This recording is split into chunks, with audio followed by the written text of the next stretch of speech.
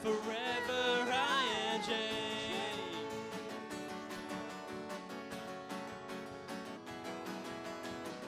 When I stand in that place, free at last, I'm meeting face to face. I'm yours, and Jesus, you are mine. Endless joy, perfect peace, earthly pain finally will cease. Celebrate, Jesus is alive. He's alive. Oh, happy day, happy day. You wash my sin away. Oh, happy day, happy day. I'll never be the same. Oh, happy day, happy day. You wash my sin away. Oh, happy day, happy day. I'll never be the same. Forever I am changed.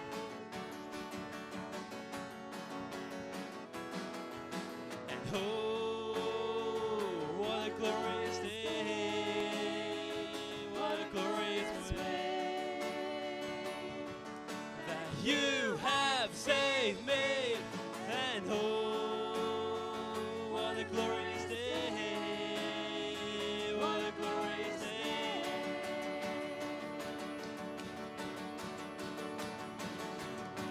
Oh, happy day, happy day. You wash my sin away. Oh, happy day, happy day. I'll never be the same. Oh, happy day, happy day. You wash my sin away. Oh, happy day, happy day. I'll never be the same. Forever I am changed. I'll never be the same. Forever I am changed.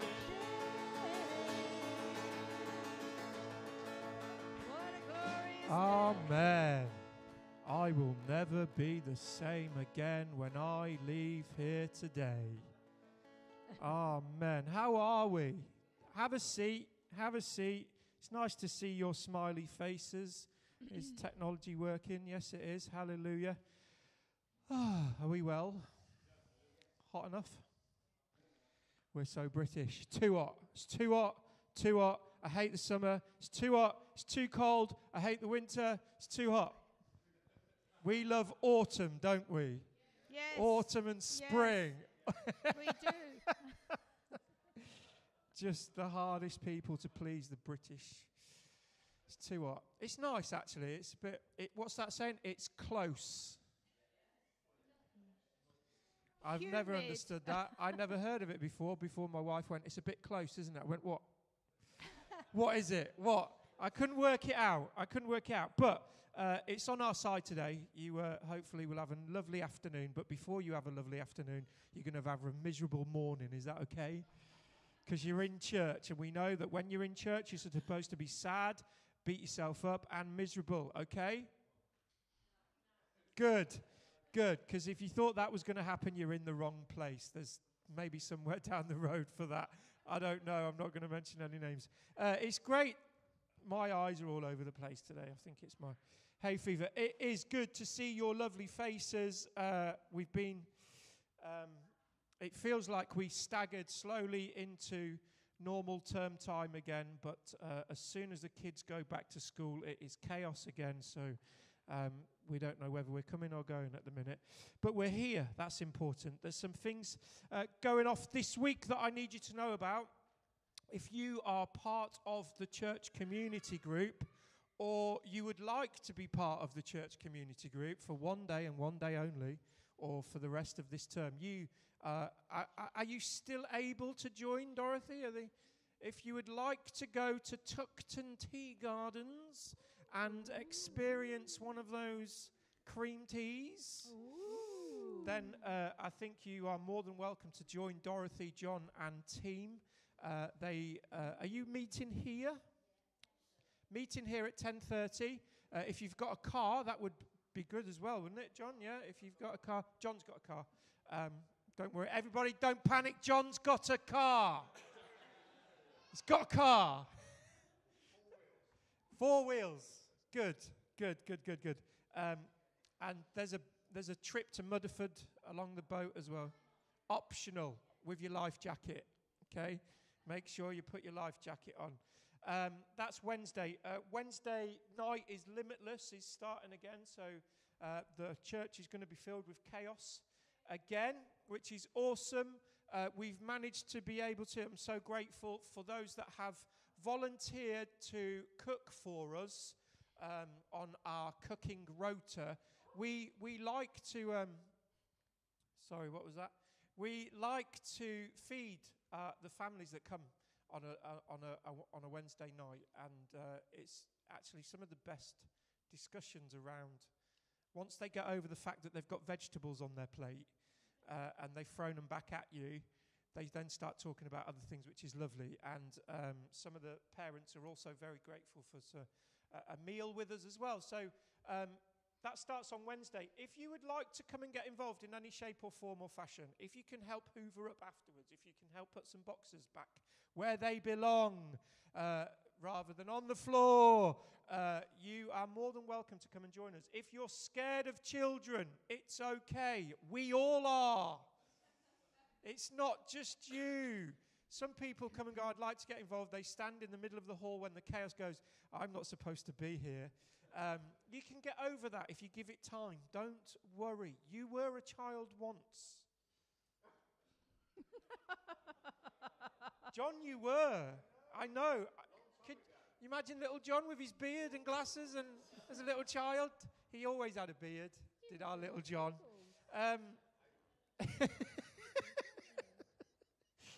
So that's Wednesday, which is a busy day, actually. And also, the hub is open 10 till 2 on Tuesdays and Wednesdays. Prayer space is tomorrow at 11 o'clock. Today, tonight, I forgot what time I've said, so I'm going to say 7 o'clock. we start our communication workshop. So if you've put your name down on one of our registration forms, it would be great to see you because you put your name down. So I did say 7 o'clock, I knew that. So we start tonight. It's once every 2 weeks for a number of weeks as we begin to kind of develop a new group of budding preachers, speakers, communicators. Remember, it's not just about being here on a Sunday morning preaching God's words. It's also in your daily life.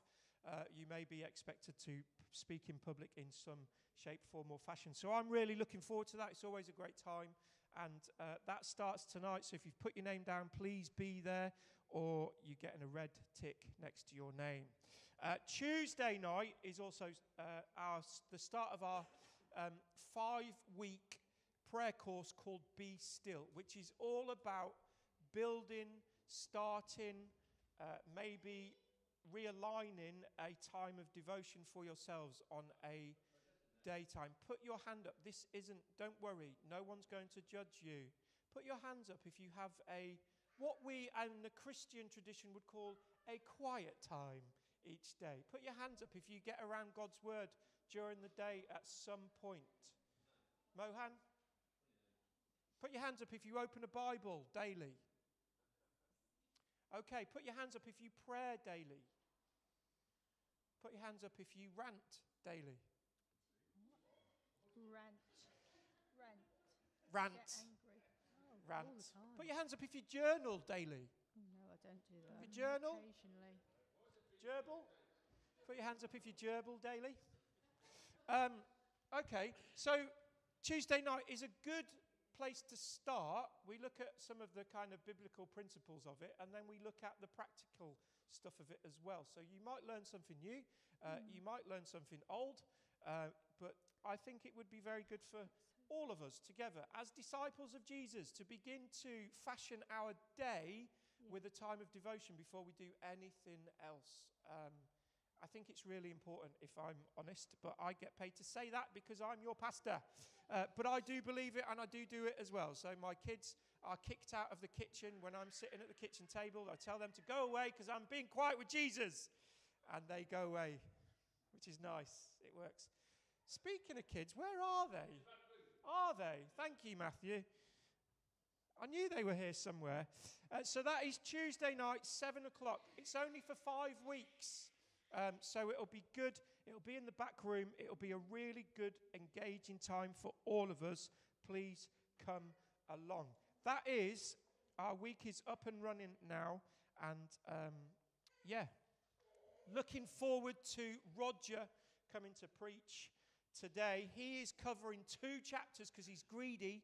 He's covering chapters 25 and 26 of the book of Acts, which means we only have 2 weeks left after this week in the book of Acts, which we got there, guys. We got there. We're nearly there.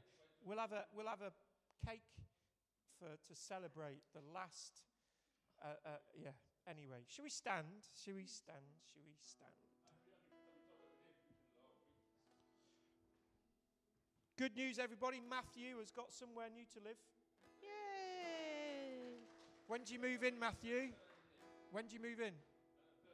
The 30th of September. Awesome. Awesome.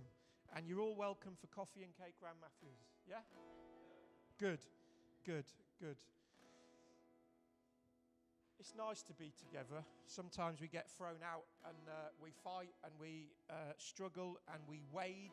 Anybody waded through it this week? Anybody been fighting it this week? Everybody been coasting it this week going, I don't know what I'm doing, but God does. Yeah. And sometimes we feel like we were on our own doing it, don't we? And so that's why it's important that Sunday mornings we connect again with our brothers and sisters, and we connect with each other, we connect with Him. And that's why we gather as church family, to be with Jesus, to know Jesus, to learn from Jesus. And so we welcome Jesus. We welcome you, Father. We welcome you. We open up our hearts. We open up our lives. We open up this place, this space for you, Jesus. And we bless you, Lord, and we ask that you would just come and invade this room, Lord, because I'm hungry. Anybody else? I'm hungry. My spirit needs refreshing. Lord, we need a touch from you, the living God. We ask, Lord, that you would come and that you would meet with us, Lord. Your church this morning, your children this morning, Lord. That you would speak into our lives, Lord, that our souls would be lifted up by your presence, by your word, by your love, by your truth. Lord, we worship you because of who you are. And we ask, Lord, that in this time of song worship, Lord, that you would sing songs of love over us too, Lord. That we would know that we're in your presence. And all God's people said, amen. Amen.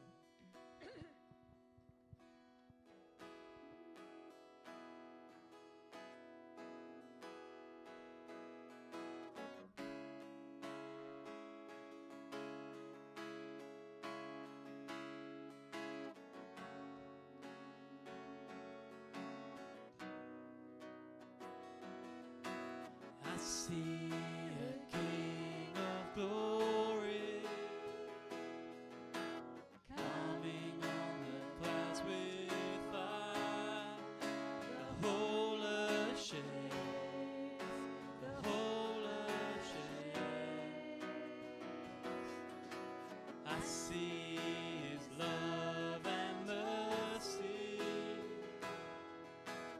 washing over all our sin. The people sing, the people sing. Hosanna, Hosanna, Hosanna in the highest. Hosanna, Hosanna,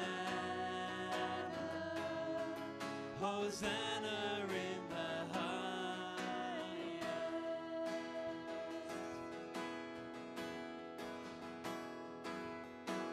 I see a generation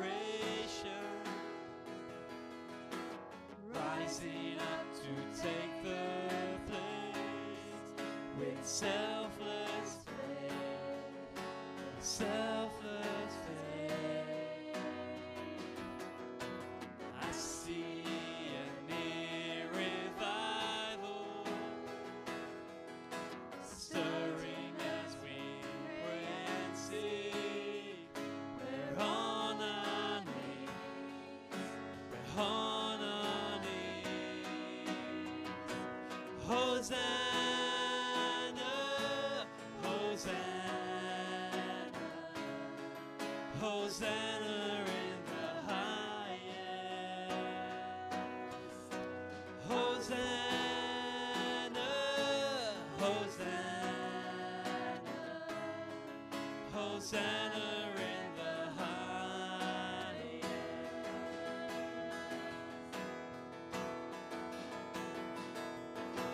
Heal my heart and make it clean. Open up my eyes to the things unseen. Show me how to love like you have loved me.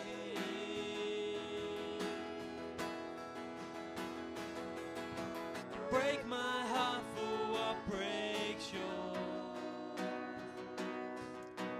Everything I am for your kingdom's cause. As I walk from earth into eternity.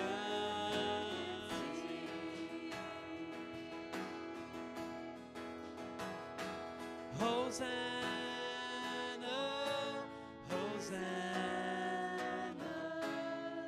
Hosanna in the highest. Hosanna, Hosanna, Hosanna in the highest.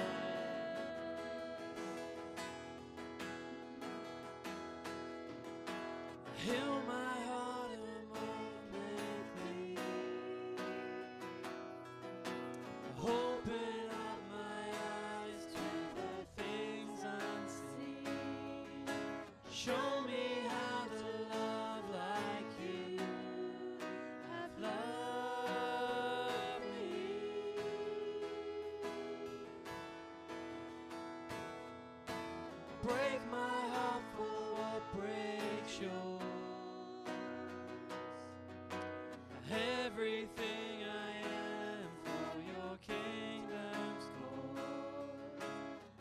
as I walk from earth into eternity.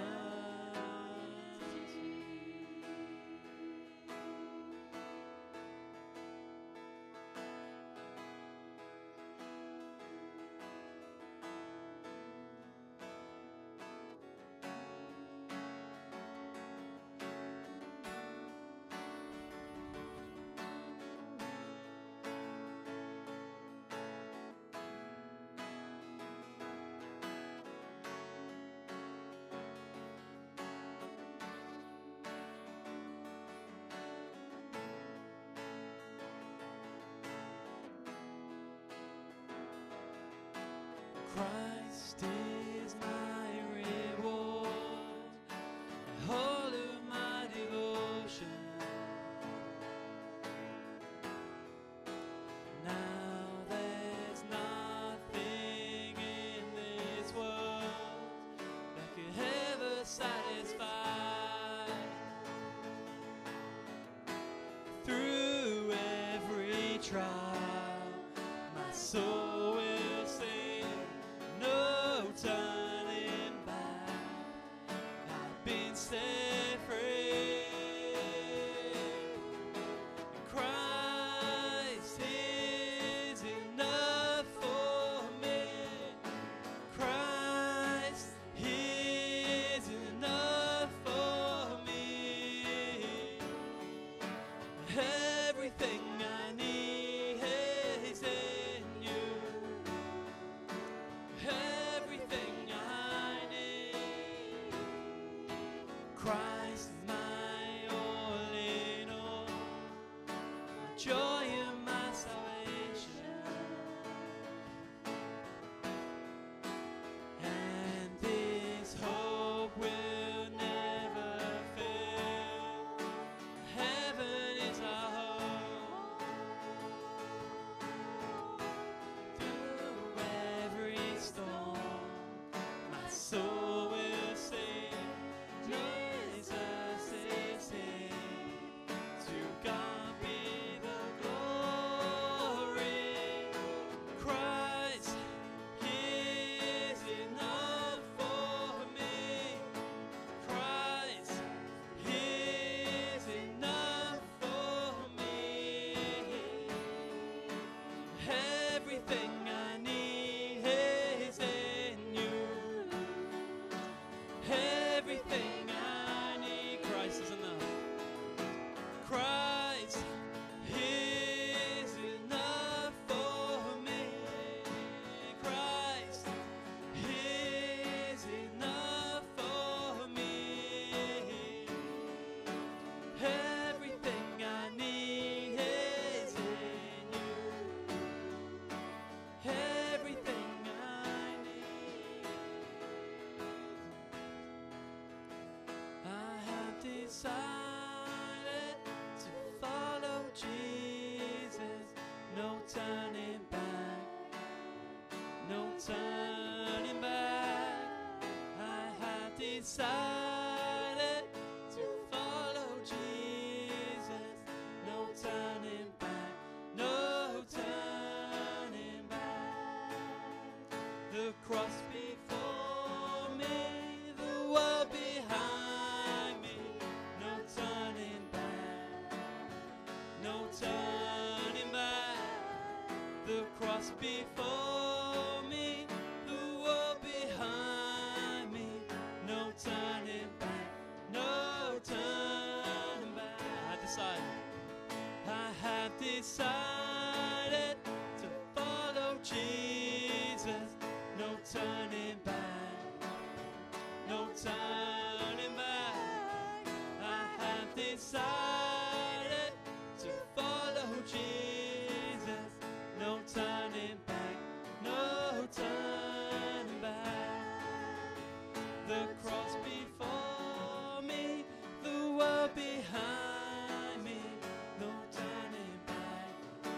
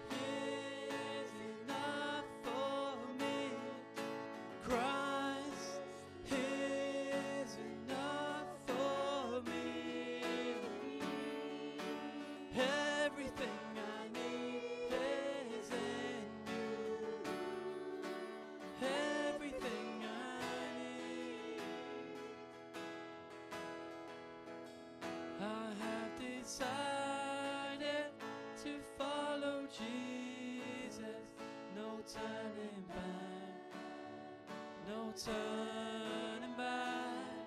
I have decided to follow Jesus.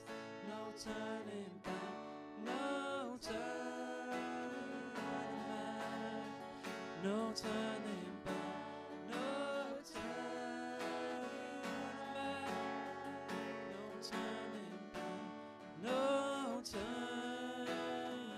back.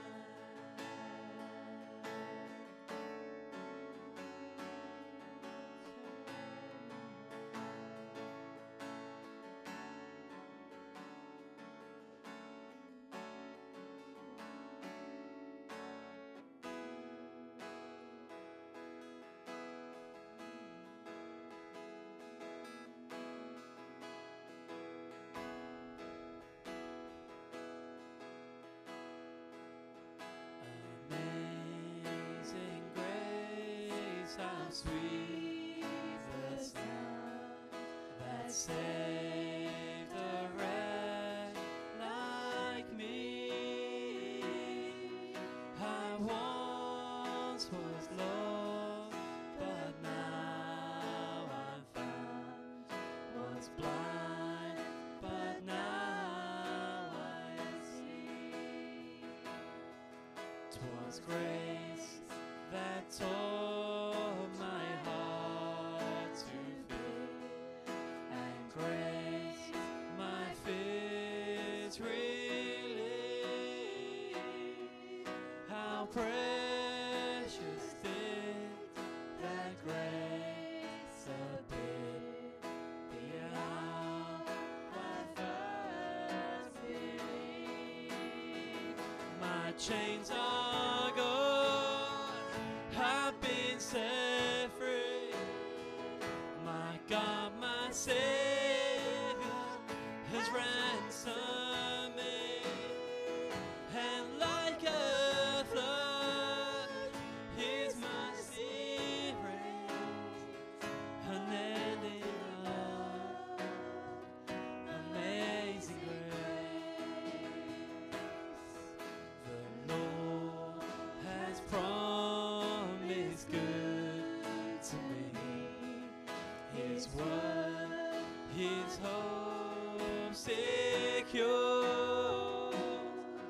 He will my shield and portion be, as long as life endures.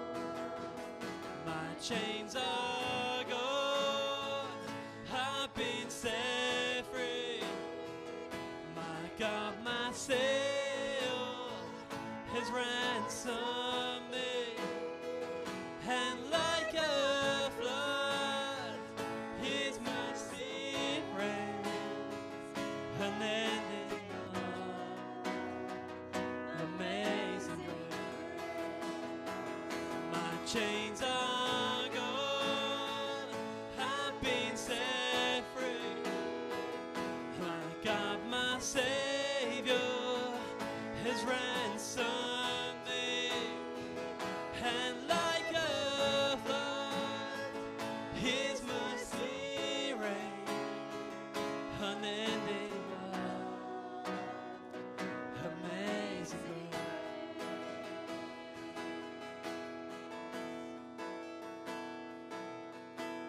The earth shall soon dissolve like snow.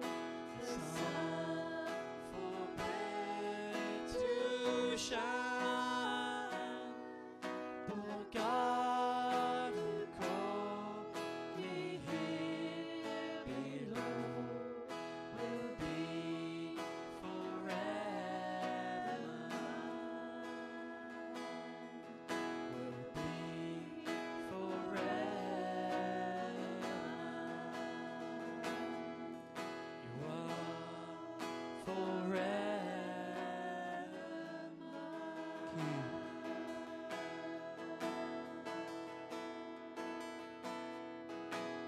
Jesus, we sing and proclaim that truth. Will be forever mine. Lord, we are forever yours. And Lord, we will be forever. Thank you, Father, that you pursued us, that you showed your grace and mercy to us, that you showered your love and favor on us. And Lord, we responded in our hearts to the truth of who you were and who you are and who you continue to be, will be forever mine. You are forever mine. Amen. We're just going to continue in a place of worship and prayer and provide a space for anybody come to lead us in prayer, come and speak to us, and maybe God's been prompting you this week, maybe something's happened that you want to share about. We've got some good news. You want to come and give some thanks. Feel free to come forward. Just a quick mention of Mark Ely, who joins us. He's in the wheelchair. If you don't know him, Mark is in hospital at the minute. He's having his legs drained of fluid, which it's a result of the tablets that he's on because of his health, and so it's cyclical. So he comes out for a while, he continues on his medication, fluid builds up in his legs, and then he's back in hospital. He's on Ward 23 in Bay 1, and he is more than happy for anybody to go and meet with him. He was in a side room enjoying TV on his own, and he was living the dream. But as he moved to a big bay now, Rog, yeah, they have moved him a number of times actually, but he likes people being around him some of the time. So if you are available, you can visit him between the hours of 2. It starts at 2 o'clock, doesn't it? And he's more than happy for you to come and see him. Let's just pray for him. Father, we thank you for Mark. We thank you, Lord, for who he is. We thank you, Lord, for his faith. And Lord, we pray, Lord, as he's in hospital, and Lord, for a period of time until his body gets back to where it should be, Lord. We pray, Lord, that he would know your presence, your grace, and your favor, Lord. Lord, that he would know your healing touch in his body. And Lord, this fluid would go. And Lord, we pray, Lord, for maybe a new alternative in medication that would stop this kind of cycle happening, Lord. And Lord, you would restore him to full health, Lord. We see him stand at the back of church sometimes. We hear him singing, Lord. We see, Lord, what you're doing in his life, Lord. And we pray, Lord, that would continue in a powerful way, Lord, that this man would stand in front of us and sing those words, Lord, Amazing Grace, Lord. And we know that, Lord, you're a God who answers prayer. You're a God who seeks, Lord, our prayers. And Lord, we pray, Lord, that we would see this happen in Mark's life. In Jesus' name, amen. Anybody else want to come and lead us? Come on, Patsy.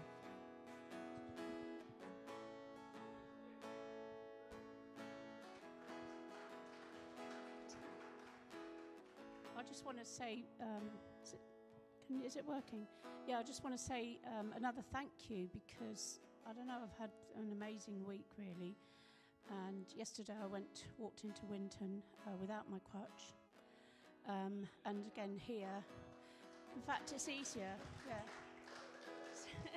The crutch was making my shoulder really ache, and I just thought, you know, they changed the height of it, but it didn't seem to make any difference. So I thought, let's go without it, and I don't know, it's just been amazing.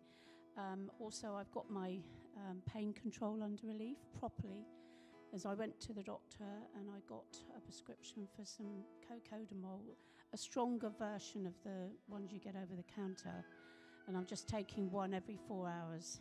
At the moment, I'm still waking up in the night and needing to take it. But another good thing, I got a phone call from the hospital asking me how I was, and so while we were chatting, I said, I was told that I'm going to have pain for 1 year. And she said, no. She said, after 8 weeks, everything changes, and, it goes down. And I just believe that God I'm not going to have pain for 1 year. And I had prayer that day when I spoke about it, was it a couple of weeks ago, and claiming that, no, I wasn't going to have pain for 1 year. And I believe it's going already, and I'm just so grateful. And with my exercises, I was climbing up steps properly, because that's the thing, a big thing was my leg wouldn't bend. So I'm working on that more and more. And I'm just so grateful, really am. So thank you everyone for your prayers.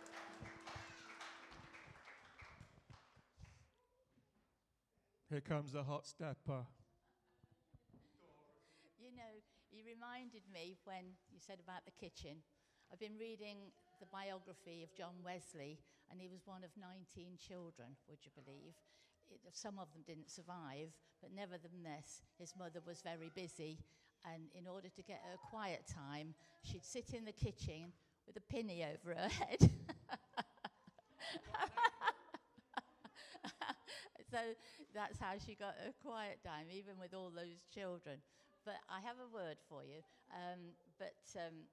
It is Isaiah 43:19. The Lord gave me this week. Behold, I will do a new thing. Now it will spring forth. Shall you not know it? I will turn I will even make a way can't read my own writing. I will even make a way in the wilderness and rivers in the desert.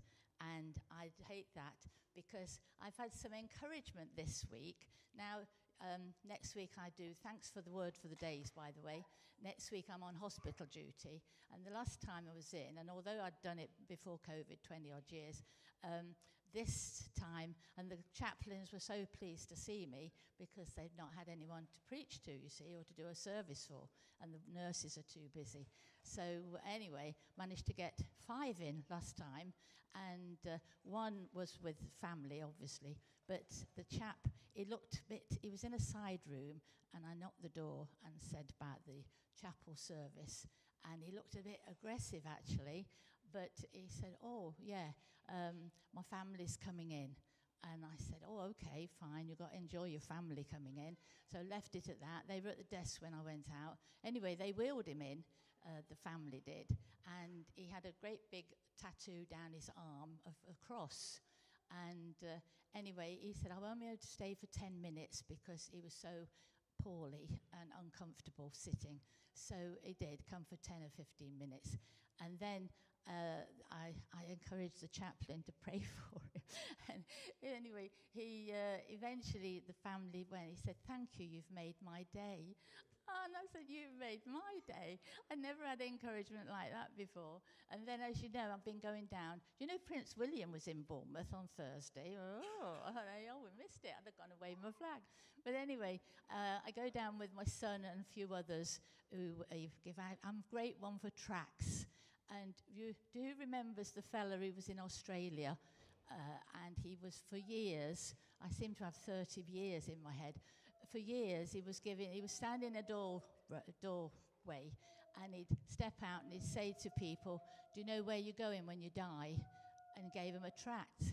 And he didn't have any encouragement or response for year upon year. And then suddenly people were popping up all over the world, including Lansdowne Baptist, would you believe, saying, this fella stepped out of a doorway and said, do you know where you're going when you die? And it made with a tract and all those. So I'm a great believer. So anyway, Friday, I was down there with my son, and some just don't want to know, obviously. But you can get into conversation. And I had when Turning was on, we went out with the Turning group from the Life Centre. And I had that with me. And this fella was sat on the wall waiting for his friend. And I said, and he was on his phone. And I said, well, I don't want to interrupt your phone. And blah, blah, blah. And can I give you something to read? And he said, yeah. And he said, oh, it's all right. I'm all right. I'm just waiting for my friend. He's contacted me. So anyway, I said, I gave him a tract. And he said, I've been searching. I've been wondering. I've been searching. He was only, late teens, I suppose, early 20s. And so I had the Turning card with me. And I asked him the questions on there, and do you know where you're going when you die? And you read from Romans, obviously, all have sinned. And he said, I know. And he was so open to the God. I asked the Lord to send me to the harvest, and he did. And there were 2 or 3, conversations. But anyway, he was reading the card before I got a chance to say it. So he was reading it, and the change on his face was beautiful. Then his friend came, and we were just going to, and then we got interrupted, and they had to rush off to a meeting. So I felt very encouraged. And I know this is not good to, well, it is good to announce. Tuesday week at Moordown Baptist, we're all concerned about the way of the world, aren't we? On the way of this country's going. And Christian Institute, they support Christians who are accused of different things, and even when you're sent to court for praying, it's bad news, isn't it? So it's 7:30 till 8:45, Moordown Baptist, 19th. Having said about, I haven't got any leaflets to give you, but you can, if you're here, pray for them, please. Yeah, anyway, thank you. Thank you, Dorothy. On a front line. Rog, do you want to use this one or that one? All right, use that one. Morning, everyone. First of all, I want to say what Dorothy's doing in hospital is amazing, because I see a lot of loneliness when I go in. There's this gentleman I go and visit, and also now Mark, and I've just been to see Mark. And by the way, he says, if you turn up, don't bother unless you bring strawberry, what was it? A strawberry? Yeah, red grape, seedless red grapes and strawberry milkshake. No, he's joking, but he said if you do that, it's a bonus. So thank you. But almost diagonally opposite where he was, there was this guy, and he was faffing with his TV, and he was really struggling. And I just saw a need and went and helped him. And it only took half a second. It really did. And I just realised how many people are just like, the nurses are so stretched in what they're doing that even a little thing for people in their beds is not being met. And that made that guy, he was smiling, beaming, because I just helped him out, and all I did was twiddle a knob on TV. This week I had a bit of a blessing, I have to say. I worked in a job out the other side of Portsmouth, and I had to be actually on stage at 9 o'clock in the morning. So I left very, very early, like 5 o'clock in the morning, so that I knew I wasn't going to get caught in traffic, because I can't make the excuse that I'm going to be late if I'm on the front stage. And anyway, so I actually got into the area by 7 o'clock, and I was walking on a stony beach by the sea, really literally, because the Solent has loads of estuaries. And I was just walking along, just praying to God and eating a pate sandwich from leftover pate for my breakfast. And it was better than nothing, because I didn't want it to go to waste. So pate sandwich, right, it won the day. And I was going along, and I prayed to God, and I said, God, can you help me find some sea glass? Because I always love to collect a bit of sea glass when I go near the beach, because I think that's litter picking, and it's great, and you can put it in a big tub, and it looks nice, and it's got a bit of a story of your life for each time you've been to the sea. And this was a beautifully clean beach, but it was full of stones, so you can't actually see anything apart from tiny little bits of sand. So I felt God saying, walk along a bit, walk along, stop. And then he said, turn around and put your hand down to your left. And I did, and there's a bit of sea glass right there. Bright green sea glass. Beautiful. And I just think he's in the detail. He was helping me, because that was a massive beach, and I only had half an hour before I went off to the hall. So I just wanted to give you that. Anyway, have a good morning. Pate. It's pronounced pate.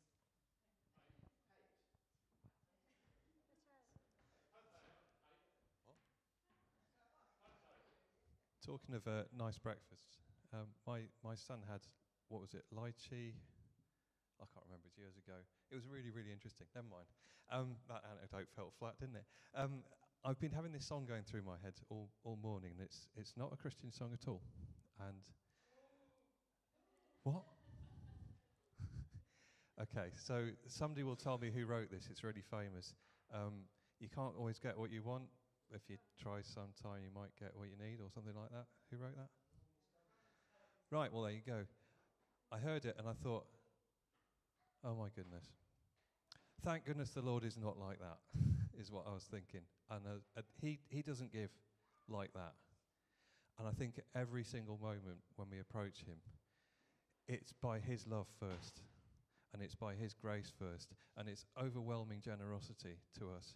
And we don't just get what we need, we get what he wants to give us, which is way more than what we need. And it just feel the relief when I think, that's how Rolling Stones think about it. This is how Jesus Christ thinks about it. You are precious to him, and he's incredibly generous to you all the time. And that's so different. I felt the relief. So, by contrast.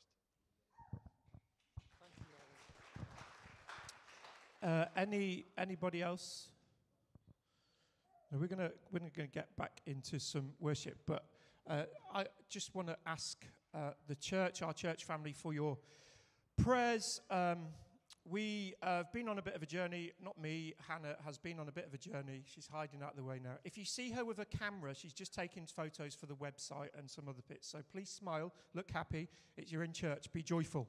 But Hannah's been on a bit of a journey with thyroid stuff and some other things, and ended up going private for a scan on her neck. We kind of found a lump, and thankfully they did find something, and after a biopsy, and they got back to us, and Hannah's going to need it being taken out. They're pretty sure that it's cancerous. They'll find more once it's taken out, but once it's out, it's out. It's curative, all being well right now. So Hannah goes in for surgery on Monday, not tomorrow, a week on Monday, at 7 o'clock in the morning. So, and we're away at a wedding next week, so we'll be coming back on the Sunday night. So this is why I'm asking for your prayers now. I didn't want to put it out on the prayer chain, but just want to kind of ask you for your prayers this week. And that once it's out, and that'll be the end of it. Good riddance. And Hannah's got 2 weeks off work from the day that she comes out, so she won't be back in school for 2 weeks. So she'll be at home resting, and her mum's coming down to look after her, and me too. But she needs to stay in bed, so you can pray for that she stays in bed too, and she's not running around. So I would please ask for your prayers over this next few weeks for us as a family. Our children do know to an extent, to the level that they're able to understand, so they're fully aware that Hannah's going in for an operation. They don't know the ins and outs of it and all, but thankfully we found something, and it will be done. Amen? Amen. Let's stand. We're going to take up our offering in our next time of worship. Father, we thank you for your provision. We thank you, Lord, for your love and your care. We thank you, Lord, for your faithfulness. And Lord, at all times, in all needs, in all situations, Lord, we can come to you. We can look to you. And we pray, Lord, for your provision in our lives. We pray for Hannah, that, Lord, this week at school, in the busyness and the distraction of new kids in school, Lord, that, Lord, she would have the energy to continue. And, Lord, in the run-up to Monday, Lord, she would just feel your presence. She would know your presence, Lord. And, Lord, all will go well in the surgery, Lord, and it will be what it will be. And, Lord, it will be out, and good riddance to it, Lord. And that, Lord, it won't spread, it won't have any other effect on her, Lord. And, Lord, that we pray for recovery. We pray for, Lord, a refreshing. And Lord, for the thyroid problems as well, Lord, that we would get to the bottom of that. And Lord, all will be well in you, Lord. For your glory, Lord, we pray this. In Jesus' name, amen.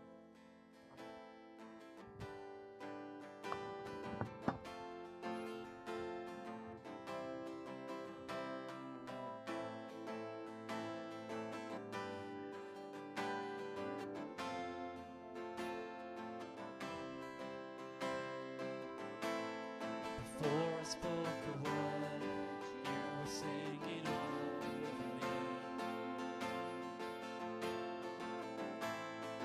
You have been so good to me.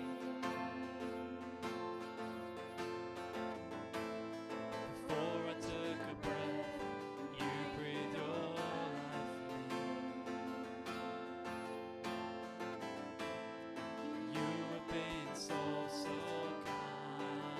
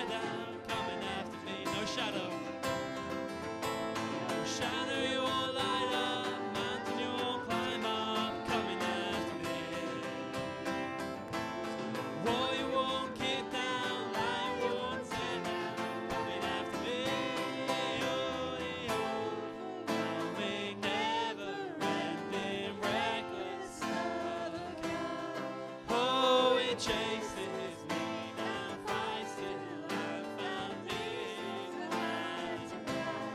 I couldn't hurt it, I don't deserve it, still you give yourself away. Holy, overwhelming, never-ending, reckless love of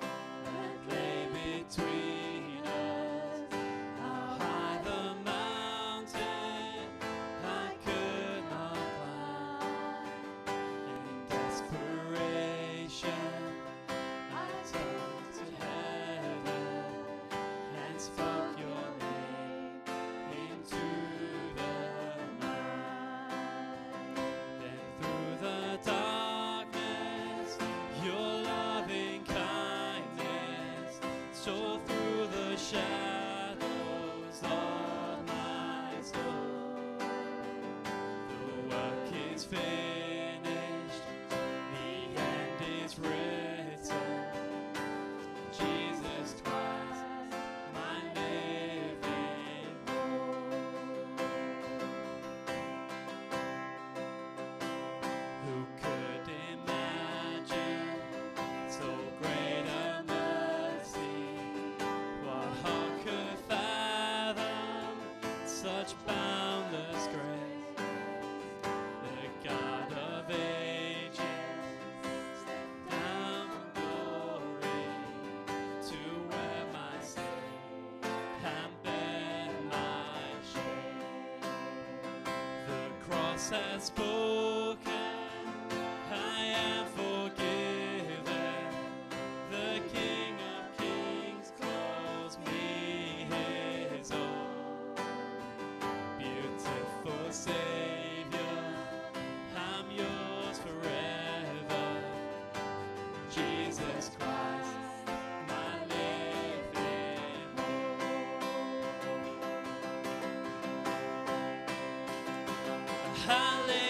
Hallelujah, praise the one who set me free. Hallelujah, death has lost its grip on me. You have broken every chain. There's salvation in your name, Jesus Christ, my living hope. Hallelujah, praise the one who set me free. Hallelujah, death has lost its grip on me. You have broken every chain. There's salvation in your name, Jesus Christ, my living hope. Then came the morning that sealed the promise. Your buried body began to breathe out of the silence. The roaring lion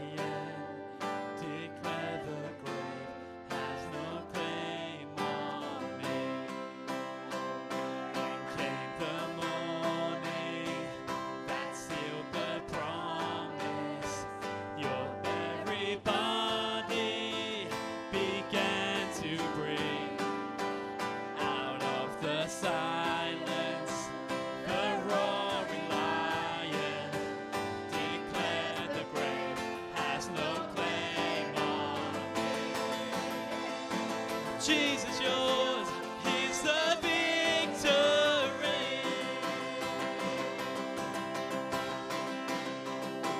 Hallelujah, praise the one who set me free. Hallelujah,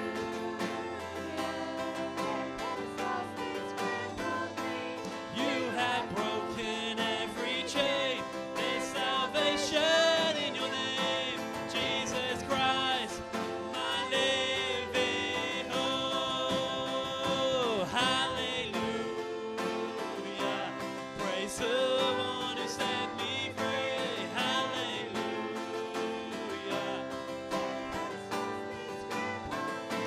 you have broken every chain. There's salvation in your name, Jesus Christ, my living hope.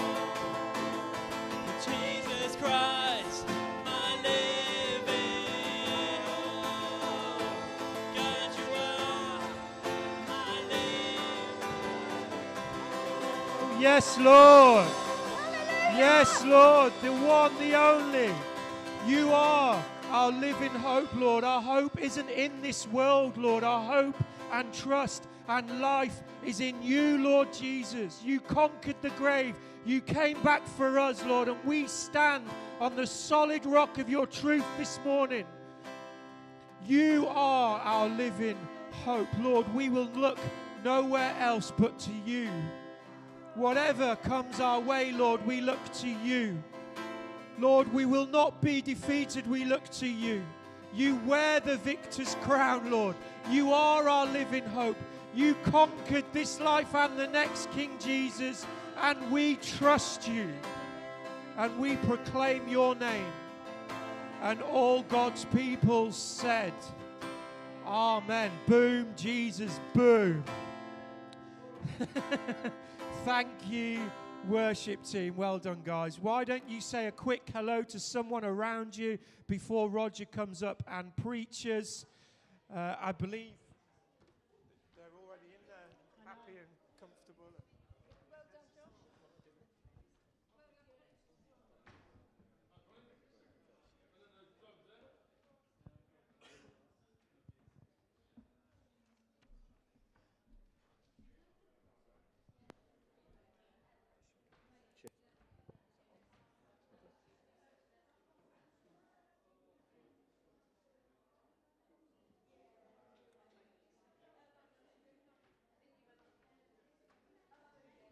Boom, Jesus, boom.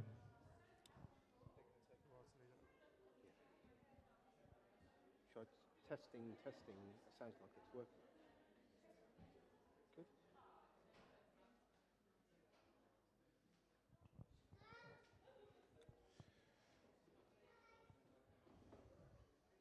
Go, buddy. Cheers, mate. Done your trick. How many chapters are there? Running 27, 28. 28, isn't it? Yeah, 27, 28. So Rachel's that, isn't she? So you'll finish that and do a conclusion. Wonderful, wonderful. It is sweaty in here, isn't it? Do grab a seat. Grab your seat. That's the ESV. Watch that. Yeah. Nice, isn't it? Yeah, very nice. Good. So after today, what is the 10th today? Yeah.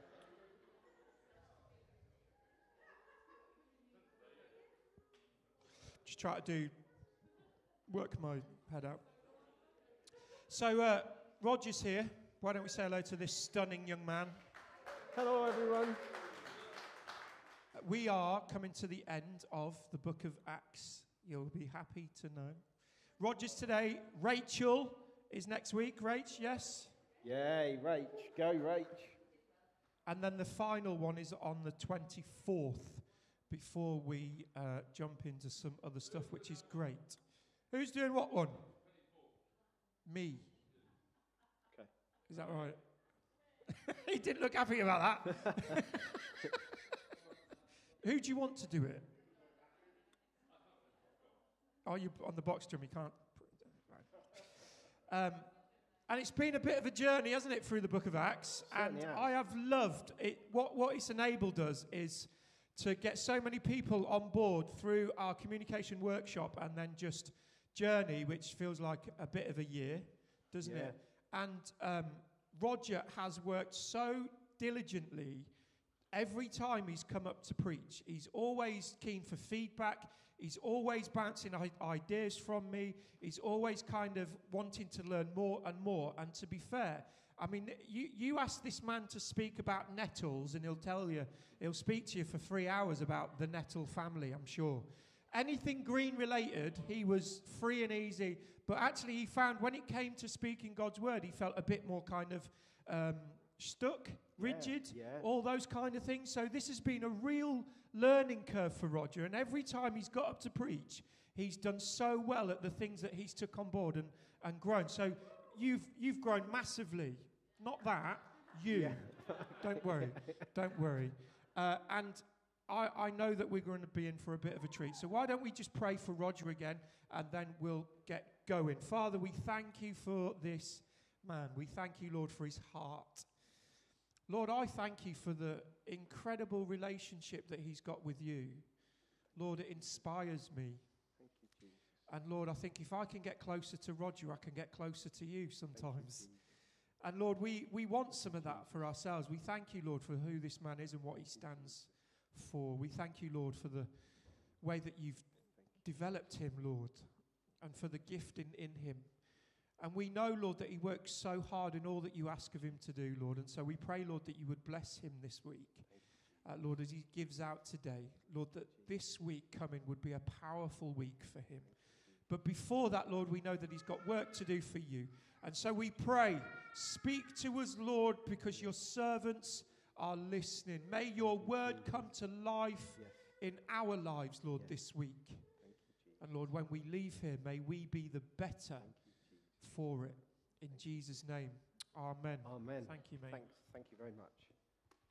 Okay, so where Liam left off last week at the end of 24, basically Felix retired from his job. Well, he almost got sanctioned because he was a pretty corrupt bloke. And then this chap Festus took over. And so now at this point, I'm now starting to talk about Festus, who's taken his role quite seriously. As soon as he's moved to Caesarea, he's then gone straight up to Jerusalem, and he stayed there a handful of days, and all the Jews have got around him and said to him, basically, crucify Paul. We want Paul back up here, and we want to really get hold of him, basically, is what they've said in a nutshell. But I'm going to do it by the book. Hopefully it will all become a bit more apparent. And that's just a loose part to begin with of this. So here we go at the beginning of Acts 25. Now, 3 days after Festus had arrived in the province, he went up to Jerusalem from Caesarea, and the chief priests and the principal men of the Jews laid out a case against Paul. And they urged him, asking him a favour against Paul, that he summons Paul to Jerusalem, because he wanted to kill them. They wanted to kill him on the way, basically. Festus replied, Paul is being kept in Caesarea, and he himself intended to go there shortly. So he said, let the men of authority among you come down with me, and if there is anything wrong about the man, meaning Paul, let them bring charges against him. After he stayed among them not more than 8 or 10 days, he went back to Caesarea, and the very next day he took his seat on the tribunal and ordered Paul to be brought in. When he had arrived, the Jews who had come from Jerusalem stood around him, bringing many and serious charges against him. But they couldn't prove any of them. Paul argued in his defense, neither against the law of the Jews or against the temple or against Caesar have I committed any offense. But Festus, wishing to do the Jews a favor, said to Paul outright, do you wish to come to Jerusalem and there be tried on these charges before me? But Paul said, I'm standing before a Caesar tribunal where I ought to be tried. To the Jews I have done no wrong, as you very well know. If then I'm a wrongdoer and I have committed anything for which I deserve to die, I do not seek to escape death. But if there is nothing to their charges against me, no one can give me up to them. I appeal to Caesar. Then Festus, when he conferred to his council, answered to Caesar, "You have appealed to Caesar, so Caesar you shall go." Paul had been taken to Caesarea out of harm's way. This was when Felix was in charge, and basically he was then put in jail for 2 years. So I'm just going to read this next bit. Paul had been taken to Caesarea out of harm's way, and the chief priests and the principal of the Jews tried to get Festus to bring Paul back to Jerusalem, as they had plotted to kill him on the way. People with authority to come back from Jerusalem to Caesarea with him to bring charges against Paul in Caesarea away from Jerusalem. Those in authority who went down to Caesarea in a formal tribunal setting made many accusations against Paul, but none of them stuck, and they couldn't prove any of them. Festus asked Paul outright as to whether he would go back to Jerusalem and be tried. Paul already knew that he would not get a fair trial, so he did not want to go back. Paul was not afraid to die, but he couldn't see the point of dying just for the sake of it. So he was in a Roman court. Already he had appealed to Caesar, so Festus agreed to send him to Rome. So back to the passage again. Paul now goes before Agrippa and Bernice, and Agrippa is the king. Okay, so when some days had passed, Agrippa the king and Bernice arrived at Caesarea and greeted Festus. And as they stayed there many days, Festus had time to lay out Paul's case before the king, saying, "There is a man left over in prison by Felix, and when I was at Jerusalem, the chief priests and the elders of the Jews laid out the case against him, asking for a sentence of condemnation against him. I answered that it was not custom of the Romans to give up anyone before the accused met the accusers face to face and had an opportunity to make his defense concerning the charges laid against him. So when they came together here, I made no delay. I put on the very next day at the tribunal and ordered the men to be brought. When the accusers stood up, they brought no charges of such evils as I was supposed. Rather, they had certain points of dispute with him about their own religion, about a certain Jesus who was dead, but Paul who asserted was alive. Being at a loss how to investigate these questions, I asked whether he wanted to go to Jerusalem and be tried there again. But Paul again appealed to be kept in custody for the decision of the emperor. I ordered him to be held until I could send him to Caesar.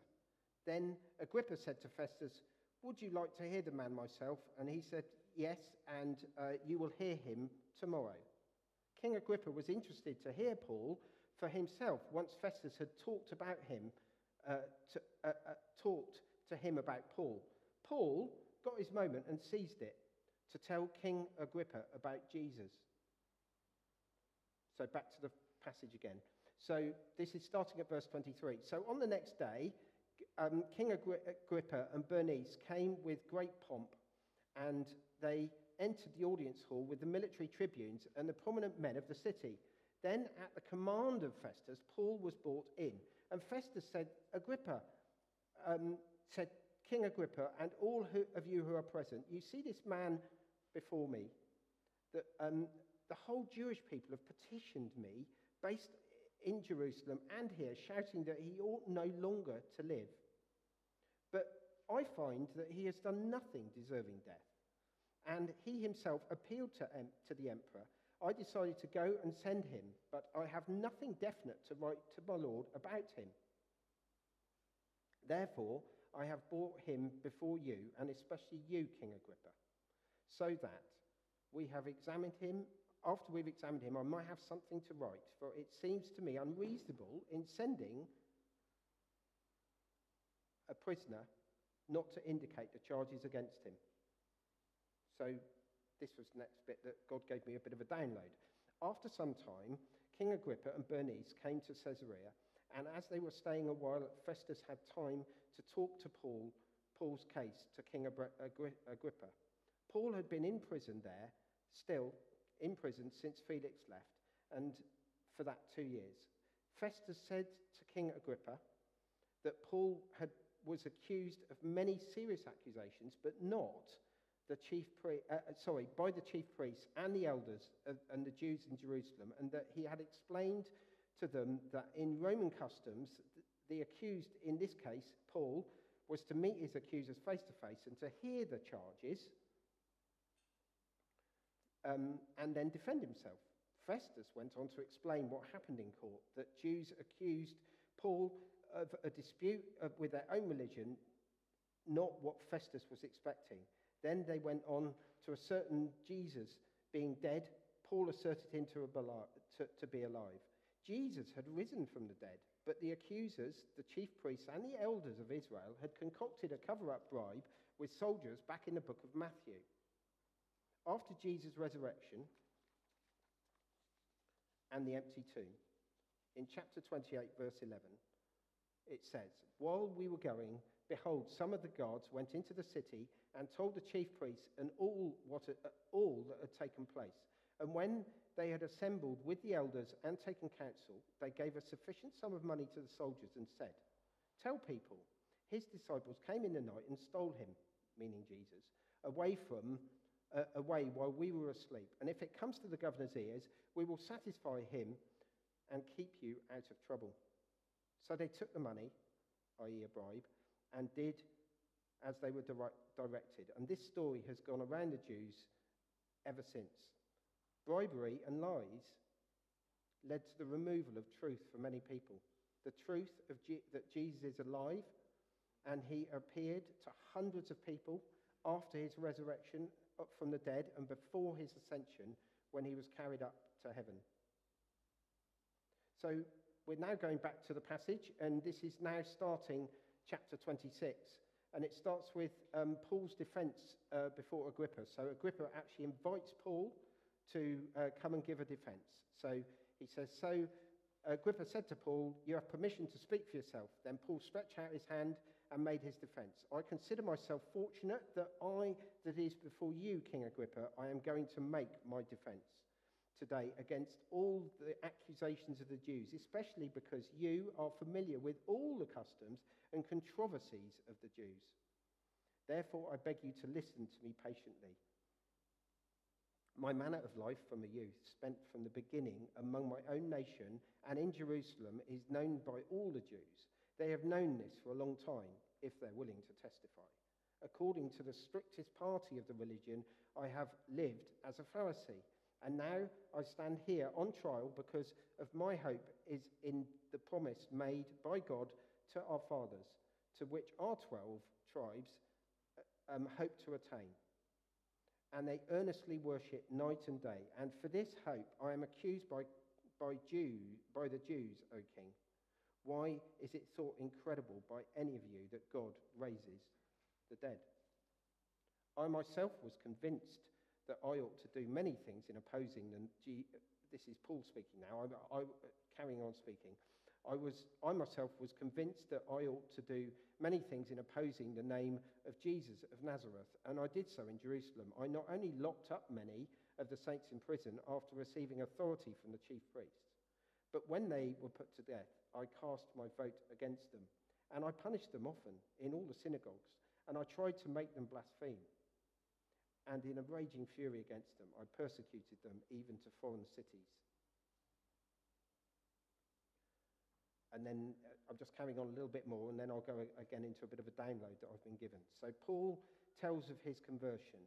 In this connection, I journeyed to Damascus with the authority and commission of the chief priests. At midday, O king, I saw on the way a light from heaven, brighter than the sun, that shone around me and those who journeyed with me. And when we had all fallen to the ground, I heard a voice saying to me in the Hebrew language, "Saul, Saul," don't forget Paul was originally Saul, "why are you persecuting me?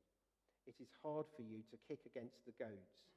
And I said, "Who are you, Lord?" And the Lord said, "I am Jesus, whom you are persecuting.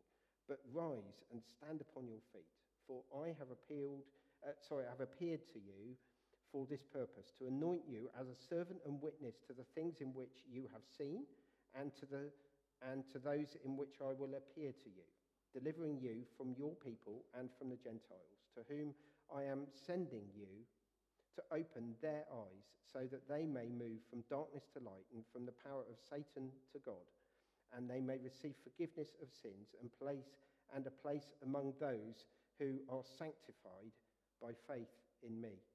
So, end of the passage for a minute. I'm just going to go on to unpack that a little bit, if I may. Paul was well educated and knew the Jewish law and custom very well. He had been chosen by Jesus personally to take Jesus' name to the Jews and the Gentiles, starting with his commission right on the Damascus Road.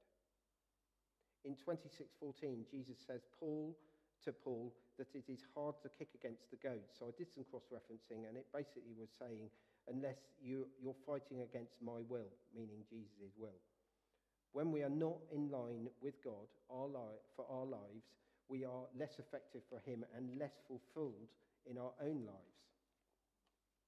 We all need to dig deep in the good and the bad times to continually pray to God to show us the route that he wants for all of us. Most of us here today are here because Jesus has changed us in some way. Some in a gradual way and some in a more powerful moment, often referred to as the Damascus Road.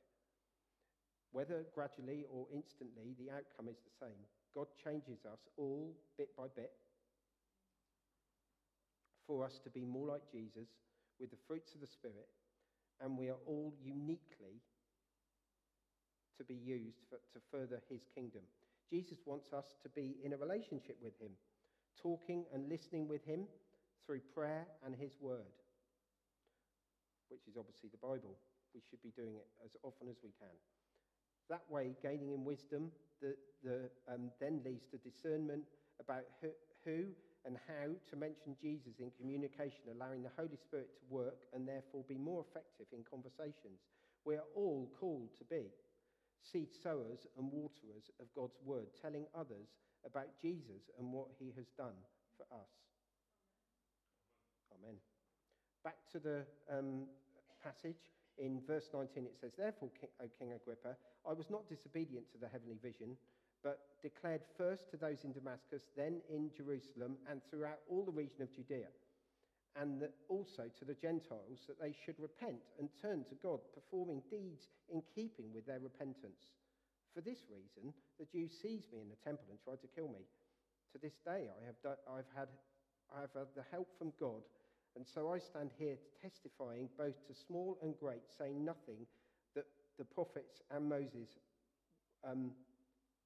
would say would come to pass, that Christ must suffer, and that by being the first to rise from the dead, he would proclaim light both to our people and to the Gentiles."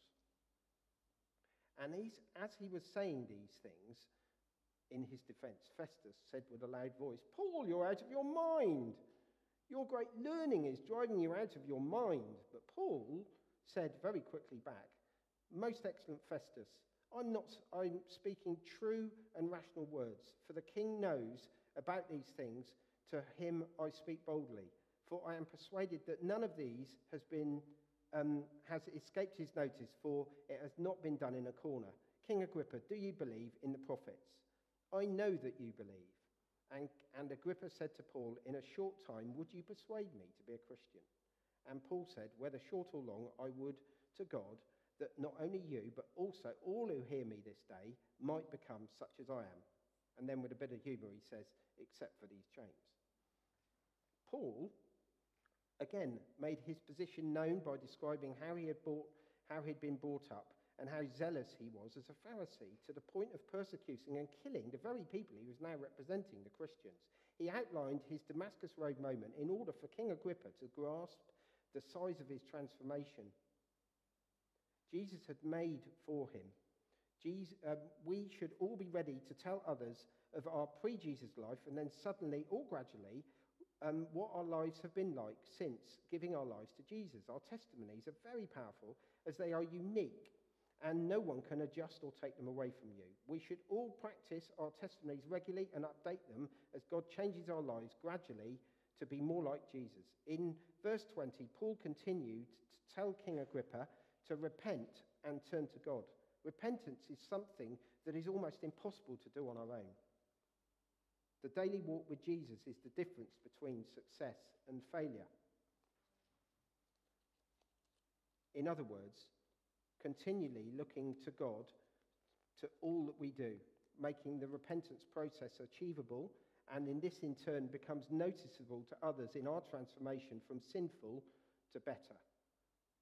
We are all a work in progress. In verse 22 and 23, Paul was targeted by the Jews for pointing out the scriptures that Moses and the prophets had already spoken about long ago regarding Jesus, his death and his resurrection.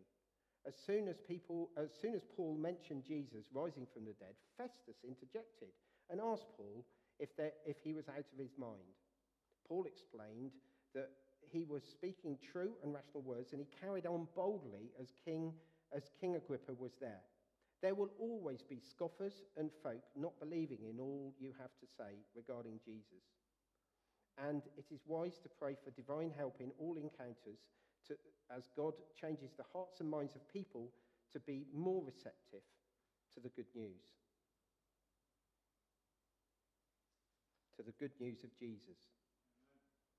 Paul was bold to ask King Agrippa outright if he believed in the prophets, and King Agrippa asked Paul if he was trying to persuade him to be a Christian in such a short amount of time.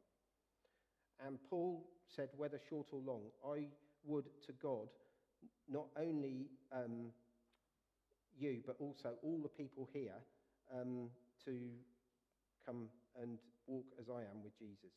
It is the heart of every Christian to want others to also give their lives to Jesus. And we are all encouraged to pray for our enemies as much as our friends, as God has a purpose, a good purpose for everyone. When anyone is doing the will of God, it will be good, and he is a God of peace and love. So the last bit of the passage continues. Then the king arose, and the governor and Bernice, and those were sitting with him. And when they'd withdrawn, they said to one another, "This man is doing nothing wrong to deserve death or imprisonment." And Agrippa said to Festus, "This man could have been set free if he had not appealed to Caesar." I know you're missing the clipboard, aren't you? The passage continued then. King Agrippa and his entourage got up and left. What we don't know is if any of them gave their lives to Jesus later. We can all be encouraged just to do our bit, as Paul had done to King Agrippa and all who were with him.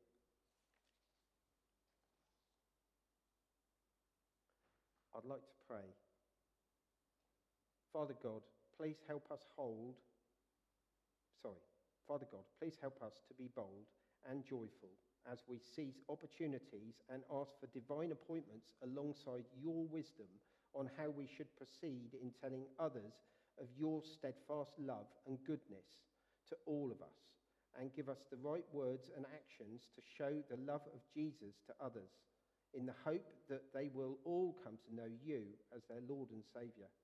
Thank you for being so faithful, loving and generous, and we know it is your desire to further your kingdom and for all of us to be part of that, using our amazing gifts that you've given us and you've bestowed upon us uniquely. Thank you, Jesus. In Jesus' precious name, amen. Amen. Amen. I Well would done, like Rog. to say just boom, Jesus, boom. Yes, Finish. come on. Okay. Come on. Not an easy passage, mate. Lots of scripture. Well done. Thank you. Well done. Thank you. Okay. There's so much in there, isn't there? Massive. If you would like to start a preaching journey, come along tonight. Don't worry if your name's not down already. You can come and join us tonight and have a go, get stuck in. It's a great opportunity. And you will too be given the opportunity to stand here and preach. 7 o'clock. 7 o'clock tonight. Good. Shall we stand? I'm just going to pray. And tea and coffee are in the back room. Remember, Hannah is going around with a camera, so smile. And even if you're talking to someone that you don't like, smile. We're just gonna add some photos over the next few weeks and months. You'll see them popping up in different places and stuff. But we want people to see who we are and not just. We want people to admire John's beard. Say, wow, I could get a beard if I go to church. And Colin's beard. Dorothy's. Who are you pointing to, John? And Rob's. Rob's going back to work tomorrow. That beard's gone. Yeah, I wish I could grow a beard. Anyway, Father, we thank you for your goodness today. We thank you for community. We thank you for, Lord, life. And, Lord, your blessing, Lord, for knowing you. And, Lord, the opportunities that you give us to speak. Lord, as Paul stood in front of Agrippa, Lord, may we get opportunities this week, Lord, wherever we are, just to speak so naturally and freely about who you are to us. People cannot argue with who you are to us. Lord, what they do with that is up to them.